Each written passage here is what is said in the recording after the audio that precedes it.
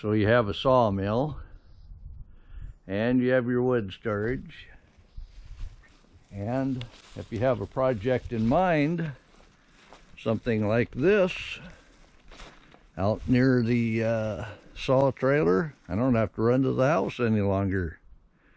Oh yeah, you got to have a few pieces of cedar log laying around to make one of these, but it works.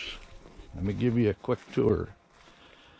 There's no 2x in the wall. Only 1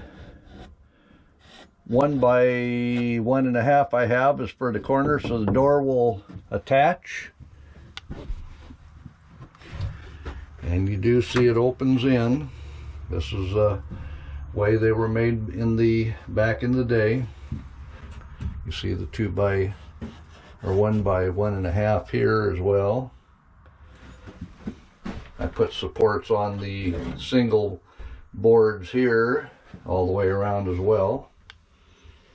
We have sawdust that we drop on our business.